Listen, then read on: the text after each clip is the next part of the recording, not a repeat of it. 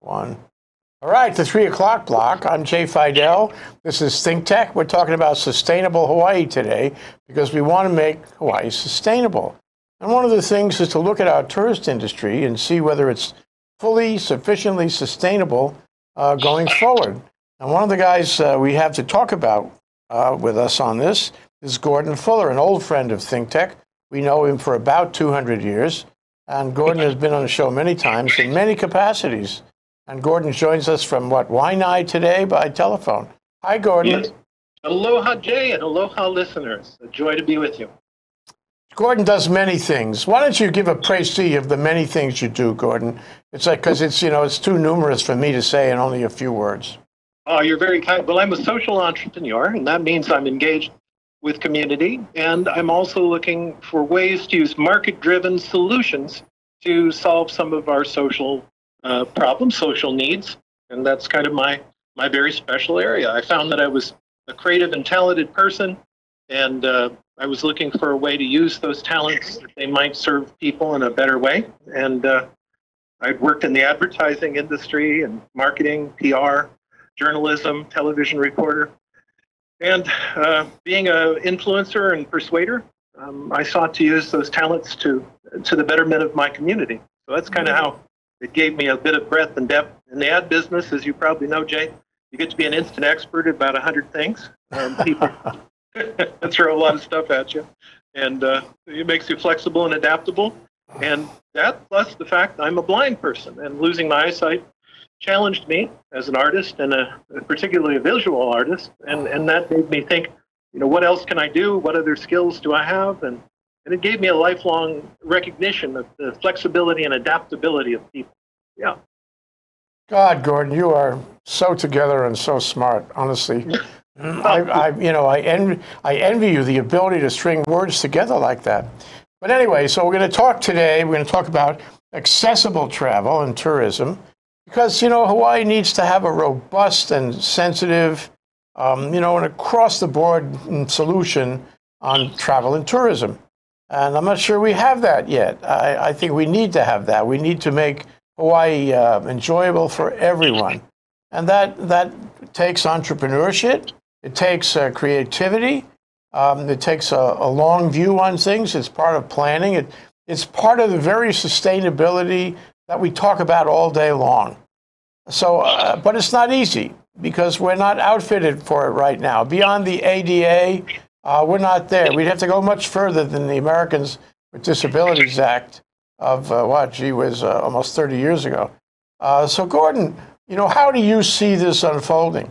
You talk about, accessible travel, accessible tourism for Hawaii, reshaping perhaps our tourism and hospitality industry. Not so easy, not so cheap. What kind of tourism and travel industry do you see in the future, in an ideal sense, that would be accessible for people who have accessibility issues? Well, that's an interesting question, Jay, and the long one, I must say, but I'm ready for it. Okay, here we go. Truth is, we in the United States have led the world. We've spent at least 65 years on public policy, on getting rules and regulations, and we've changed the game already. We've made our hotels and our travel and tourism industry in all sectors accessible. It may not be perfect, but it's a far sight better than other people in the world have done. And we have indeed been world leaders in that way. What's more, almost in an unprecedented way, we've across the board required that people make accessibility accommodations. You'll find every hotel in Hawaii has rooms reserved on the ground floor for wheelchair users. The people can roll into the showers. They have extra large, they don't have the thick carpeting in them. They're kind of set up. Mm-hmm. And also every bus in Hawaii, you can take the bus wherever you go. Mm-hmm. There are many beaches that have roll-in wheelchairs that are plastic wheelchairs that people can take into the ocean when they are paralyzed or have mobility impairments. We have people taking tours of scuba divers who have cerebral palsy and full body paralysis. And we have our airline industry has been under tight regulations with the FAA to improve accessibility, and it is. And so it's one of the wonder things about our society that we've spent, hundreds of billions of dollars making accommodations, removing barriers making our world more accessible, captioning movies for the blind. I go to movies all the time. I listen to the movie. It's like an audio book with an exciting soundtrack. So we have done a lot. Now, here's the thing that's really a shocker, and you'll appreciate this as an advertising background guy. The brand has never been advertised. You know? Not at all. Yeah. So, it is the last thing missing in the accessibility puzzle is where is the accessibility? If I roll up on the courthouse in my lift-equipped van with my control systems that allow me to drive even when I'm fully paralyzed, people do this all the time now. And I can find the disabled parking place. Now, when I start to head into that shopping district or mall, where the heck is the accessible restroom? Where's the lift? Where's the elevator, that is? Where's the ramp? What's going to greet me when I get there? You have to be thinking about those things. And that's kind of the challenge when you have a disability. You become a problem solver. You get fairly adept and used to, figuring out what you're going to do and how you're going to do it. Now, like most people who travel, people with disabilities look ahead. They try to figure out, okay, where's the accessibility? If I stay at the Grand Hyatt, or if I stay at the Hilton Hawaiian Village, how do I find an accessible ATM? How many shops around there? How many restaurants could accommodate a wheelchair? Do I have to worry about this? And so there you go. And that's the challenge. Is right now, we still have a mass media culture. That is to say, when people think of promoting their brands, they always think of the masses. And that's kind of an interesting idea. Sure enough, when you're doing the Marriott, you want to say, here we have a beautiful beach in Waikiki at the Marriott, and we have a couple of clinking wine glasses. They don't generally put the couple in a wheelchair. The reason for that is there's a mistaken belief that people will see that and think, oh, well, that's where the wheelchair people go. There's always this sense of otherness about people with disabilities. But really, we are, in fact, every one of us. Well, let me dwell on that for a minute. First of all, you've said that we already have it, but my question initially was, what should we do to make it better? There you go. So there's the question. I'd like you to help me with that. That's the one I'm ready for. Yes, okay, sir. Go for it. Okay. Well, the information about accessibility is what we need. Where is it? Is there a ramp? Is there a lift or elevator? Can I stay in that hotel with my wheelchair? Will people be kind to me when I get there? They did a study in Europe back in 2005, and they found 53% of the people who had disabilities in Europe that could afford to travel, had the time, everything, they didn't travel. And the reason was they were afraid of how things might go when they got there. In 2015, the United States did a survey with the organization called the Open Doors. And the Open Doors Travel and Tourism Survey indicated that people with disabilities are the very best customers. They usually bring someone with them. That's two people. Look at that, 2 for the price of 1. Yeah. They're often elders, because as we age, part of the prevalence rates for disability increase. We get impairments, and those create what we call a disability. And let me just stop there a moment and say, I like the idea that a disability only occurs when a society fails to provide an accessibility accommodation. And so that means that if we don't put in a ramp and we only have stairs, there's a disability. You're in a wheelchair. But if you're in a wheelchair and there's a ramp, you're a regular shopper, aren't you? Look at you, Right. So that's the deal. And so what can we do to make it better? Make the information about accessibility available where people can find it and help them use that information to plan their trips and to understand the path from where they're parking to where they're going and to help them to do better. Now, on that note, let me unpack that a little bit. Sure. So when you really conflated two things here, I'm sorry to say. One is the brand outside. When I advertise my hotel and I tell the world, the features here and the accommodations here, I agree with you that a lot of hotels that don't say anything about accessibility. They don't. So they have to make a brand. This is not so easy, but we should talk about it. They have to make a brand that will speak to accessibility without having a negative side to it. And the negative side you mentioned, the people say, oh, that hotel is reserved for the disabled. We don't want to go there.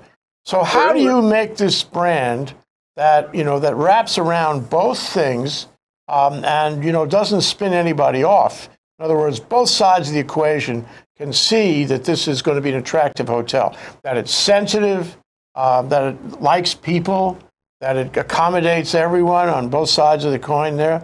And that, it's modern thinking. It's, it's a high ethical, moral plane this hotel is on. How do you do that? How do you brand it? Talk to me as an advertising man. How do you brand this hotel for the world so that it's all positive? It's quite simple. You need only plant a red dot on the forehead of the person you want to advertise to. And in the age we live in, that's very possible. I mean, Google, Facebook, they know who you are. They know what you're doing, Okay. And to that end, you can reach people who have disabilities, their families and friends and caregivers. They're very accessible. The thing is, they don't self-identify very much. I mean, in some ways, if you go into a crowded room of particularly older people, say, who here has a disability? Nobody's going to want to raise their hand. It's kind of the short buzz, and so it's an unfortunate stigma. A lot of people feel it, and it's unfortunate, and it's primarily because of the way we've kind of created that sense of otherness. Truth is, it's just a natural part of the life cycle of every human being. When I met with the Travel and Tourism Bureau, they said to me, well, what we like about what you're saying, Mr. Fuller, is that we have an aging population that is part of our tourism group, and they tend to age out. And what you're saying is we could appeal to them to say, come back, we're set up for you, even if you've had a stroke or a physical impairment. And in the cultures that we're marketing all of our travel and tourism to, every one of them, and we all kind of know who they are, those are aging populations, even faster than our own population. And here in Hawaii, we have more people with disabilities and aging people than most other states and communities.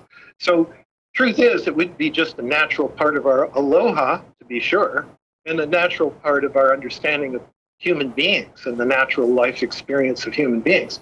So basically, what we need to do as a travel and tourism industry here in Hawaii is kind of get behind the idea that this is a good idea. In fact, it's 1 in 5 people who have a disability, about 62 million in the United States today. And then you throw in their families and friends. That's a lot of people. In England, Barclays Bank determined it was 53% of any of the markets that you might look at. So with over half the people having some engagement with the challenge of disability, what you need to do is kind of just put those features forward in a way that makes sense and reaches the people that could use the information. And so here's what I've been doing. For the last 14 years, we've been producing stories about the heroes and sheroes of the community we call people with disabilities.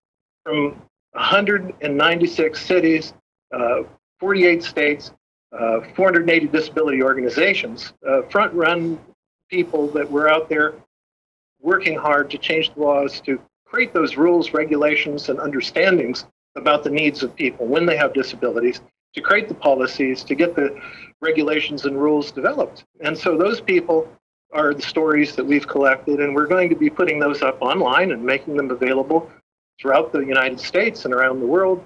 We've been involved in an international smart cities effort. And here's the final step. This is where it gets kind of interesting. The tools and technologies we have today of the mobile smartphone are entering a new phase, which includes augmented reality. In fact, they're going to have little computers on your head like the Microsoft HoloLens, the Magic Leap. And with that, it'll know where you are precisely. It'll be able to then give you information, the information you need. Mm-hmm. Sure, that's really good. And, I have another idea, actually, Gordon. And I'm holding back on telling you this idea. But we're going to take a 1-minute break. You'll have to suffer through it. And when we come back, I'm going to tell you my idea. And it's not unlike your idea. We'll be right back here on ThinkTech, talking about sustainable Hawaii, accessible travel and tourism. We'll be right back with Gordon Fuller. Hui ho. Aloha, I'm Jane Sugimura, a host here at ThinkTech Hawaii, a digital media company serving the people of Hawaii. We provide a video platform for citizen journalists to raise public awareness in Hawaii. We are a Hawaii nonprofit that depends on the generosity of its supporters to keep on going. We'd be grateful if you go to ThinkTechHawaii.com and make a donation to support us now. Thank you so much.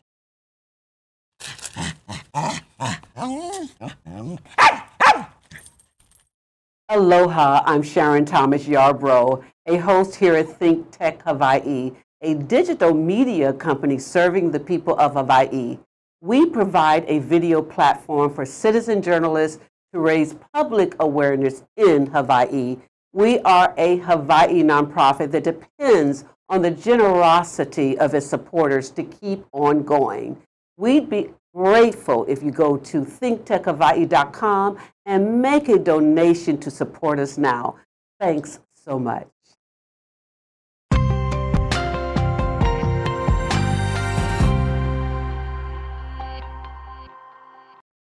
We're here with our old friend Gordon Fuller, talking about sustainable Hawaii, accessible travel and tourism specifically.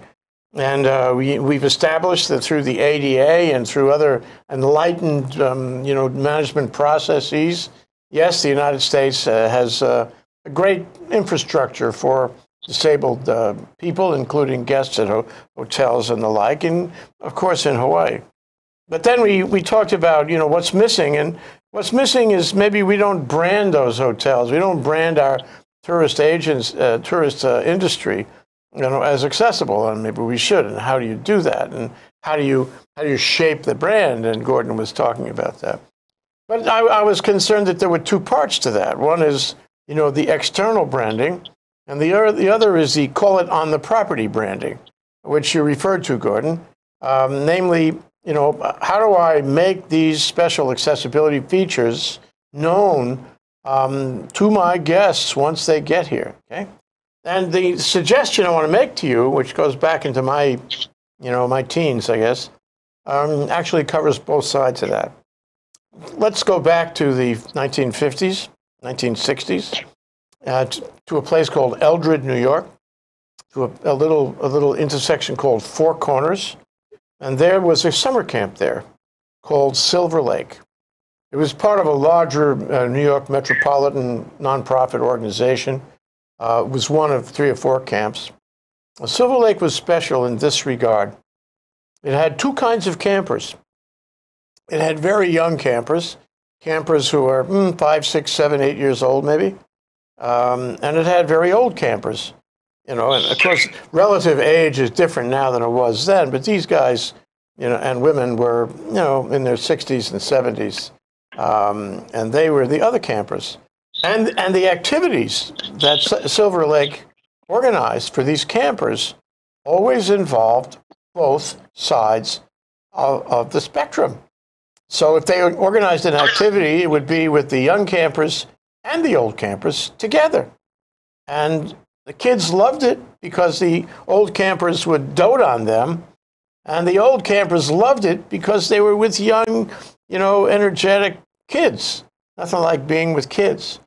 And so the camp really worked well because it found a spot where these 2 disparate groups could collaborate together to be campers together. And each side took a lot of value out of that.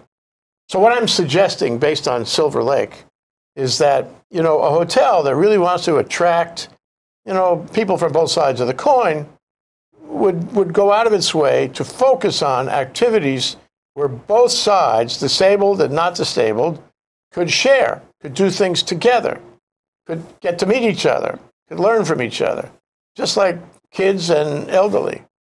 I can't think of any particular activity, but I'm sure that if you and I sat down for a while, Gordon, we could think of some activities to bring them together.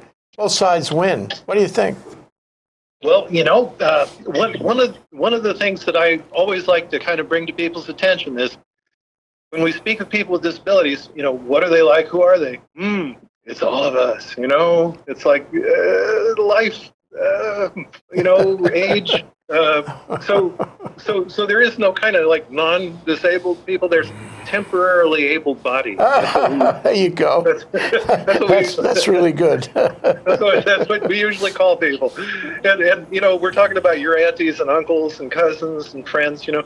So we're really talking about the Ohana all the way. And for that reason, you know, it's really important to remember it's us. You know, it's how do you want to be treated? How do you want to be respected or dealt with? And in truth, we have a very fine professional hospitality tradition here in Hawaii, from our aloha spirit carrying through all the way through our businesses, the way we comport ourselves and the way we treat other people, the way we kind of skitter away from racism. What would be the point? Who wants to take a questionnaire? What is your race exactly, please? You know, just it's a wonderful aspect of Hawaii. It's a place of welcome. And to be honest with you, there's a little bit more polish that could be put on the training. When people are kind to me, often they'll want to take my hand to lead me as a blind person. Wrong answer. You know, I have to follow your elbow or your shoulder. And with that, I feel exactly where your feet are. I'm exactly proportionately behind you a couple steps. And when you step down, up, when you duck or go left, I understand that quickly. And it's so easy. And I always kind of say to people very quickly, oh, look how good you are at it also. But indeed, just little things, just learning a little bit of the courtesy, the custom, tradition. A lot of people, when they have no training, no understanding, they're kind of fearful of people with disabilities. I've had a lot of business experiences where I intimidate people primarily because, oh my God, I couldn't deal with blindness. People will feel that very strongly. And they feel kind of incompetent or inadequate.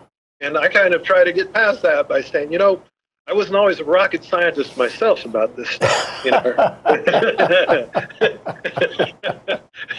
As I became blind, I had to learn how to accommodate myself to the world and to be, it made me less of an introverted, autistic sort of artist guy that I was, and put me on a path where I've become quite outgoing and gregarious, and very quickly people forget that I'm the blind guy. I'll be in business meetings, they'll be handing me the documents saying, you know, look at this, or putting up the slide, and they'll forget. And that's pretty okay, you know, because it should be like that. It's not the first thing about me people would want to pay attention to. If they do, it's kind of an oversight of a lot else going on, you know. But it is my joy in life to share with people the fact that you can be rather sanguine about the challenges in life. When you're older, it's not as much fun to adapt and change, but when you are challenged and you rise to the challenge, you become more than you were before. But let me digress a little bit and talk a little tech with you, because we're tech talk here, and sustainability at that. Yeah, the new technologies of augmented reality, which are also called the spatial web, is where you stop browsing with a little glass square in your pocket, noodling around with your finger on the little icons. Instead, where you are, what you're doing, who you are, all comes into focus, and your little plastic pal there is able to give you the information you need.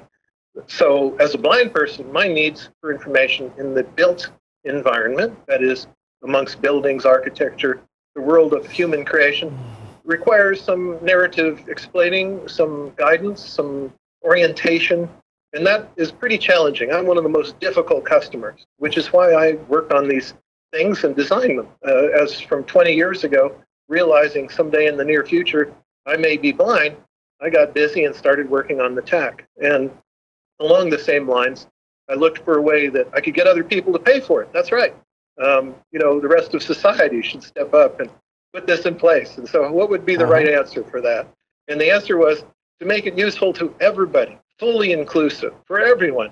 So if I speak Portuguese, some people might think that's a disability, perhaps. You know, in the world of English-speaking people, you're going to struggle a little bit. But the good news is the same knowledge and information I need about finding a bathroom or the front door or the emergency exit or the parking or the best path to the market. All that information is also of interest to Cantonese, Mandarin, Korean people, our visitors. And so in getting it done for one, you get it done for everybody. And here's a really good news. The federal government will give you a tax credit for doing it for blind and disabled people. Oh, is that right? Oh. That's right. Up to $15,000 for a small business, including a big fat check for $5,000 from the federal government coming to your business for taking the time and trouble to annotate geospatially your physical and signage affordances, the information about where's the bathroom, how do I get to it from the front door, from the checkout counter, where are the signs, what are they saying? Because in fact, the law says you're supposed to, if a sign's up for over 6 days, you're supposed to have some sort of an accommodation for a blind person. Right. Well, how would that work? How would that work? Well, the answer is you're supposed to be able to ask somebody in the store and they'll help you. Mm-hmm. The test, we call the ADA the Lawyers Full Employment Act. And the reason the reason for that is you can get all the rights you want as long as you're willing to go to court for it. So I don't recommend people do that. I don't want to do that. No. What we want to do is we want to encourage people to be wise, be smart, take advantage, and put in an accessible accommodation in the form of the information about your place of business. Basically, take advantage of 21st century tools, and if you do it the right way, cooperating with us, people that are experts in this area, you're able to put this in place and get a check from the government for it and deduct $10,000 on top of that. Well, that answers two of my questions, actually. I mean, there's one, I was talking about sort of separating the external brand from the internal brand. And Sure. that answers the question about the internal brand. If you want to make a statement to both, people who are disabled and those who are temporarily non-disabled, as the case may be, there you go, tabs. Then you give information about the easiest course, which includes the easiest course for the disabled. So you're making it's more than just the practical path to the bathroom. It's very practical. It's a statement about how your property is working. It's a statement about trying to make it easy for everybody. And in the process, you're telling everybody how sensitive you are. So I think that's really a good internal brand thing. But the other thing, and it goes further than just tax credits, the federal tax benefits you get for making your place more accessible, is that, query, and this is my last question to you, Gordon, you're an entrepreneur, you know how to take a situation and make it an opportunity. So query, can somebody make money doing this very thing, this accessibility, travel, and tourism? Maybe you do this already, but my question is, how can an investor make money focusing on this for Hawaii or anywhere else in terms of changing the brand and making things more accessible? It's a great question, and I focused on it quite a lot. I've had 20 years to think about it, and I've followed all the new developments in technology, and I've done it from the businessman's side of the desk, which is where I sit. How can I make this work so that there's a payday in it? How does that work for me and the community? So I'm kind of a triple bottom line guy. When we talk about sustainability, there's more to making a profit than just the numbers in the bank account. There really is, what is your contribution to your community? What are you providing that is of value, and how are you doing to support the community? So from that standpoint, this is nonetheless very profitable. And it's very profitable because, first of all, you may have done it to help people with physical and sensory cognitive disabilities be better able to access your property and find what they need. But at the same time, that is everybody else also. And so now they'll be able to find you when they're thinking of their trip and planning it. They'll be punching it in saying, where can I go from the Hilton Hawaiian Village and find what I'm looking for in that neighborhood? And that information will be there. You've done it. So the people that can make money from this are the local Merchants Association in Waikiki.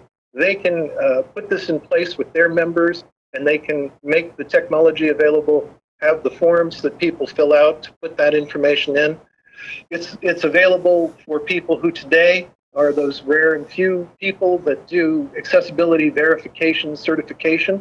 They can be experts on demand. You can do it through your smartphone as a merchant. You can have someone who's an expert certify the accessibility, and you can pay a little extra for that. And when you do that, that person's making some money. They may have a work-at-home job. They may be in another state. Who knows?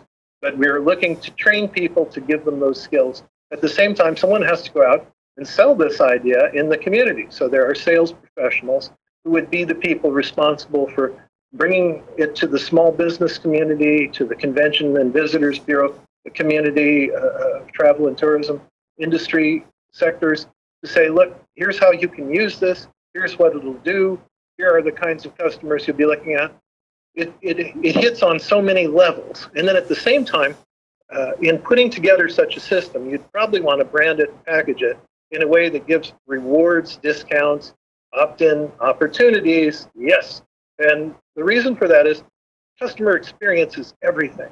And this is the age of customer experience. All that good work Google, Facebook is doing to mine your data is ever to make it easier for merchants to tune in to what you're about and what you're doing. Unfortunately, it's kind of a brutish approach, and it's not really good at really guessing what you're doing. My girlfriend used my phone the other day, made a purchase. After that, I'm getting all these ads for stuff that I probably wouldn't use. You know what I'm saying? And so that's not a very slick tool, very dull edge. But what if you're a trusted source, like the Merchants Association, and I know you're going to respect my privacy, I would be willing to have you have the information about my intention in an anonymous way. So I can anonymize my data and say, I'm going to the mall to look for a fishing knife for Grandpa. And if I'm doing that, it's a much finer focus, and the merchants can then see. Wow, Glenn, you're so full of creative thoughts. I really enjoy it, and you know all of this at the core of it is making life better in the world. Everyone has an obligation to make life better in the world for everyone. Gordon, thank you so much for joining us today. I really appreciate it. You are such a good guest. And many blessings. I hope to see you again here soon, okay? I hope to see you, but then I'd be exaggerating. You know, I don't really care. Oh, you always say that. You wait to catch me on that. I know you do. Gordon Fuller, a special guy. Take care. Aloha. Aloha.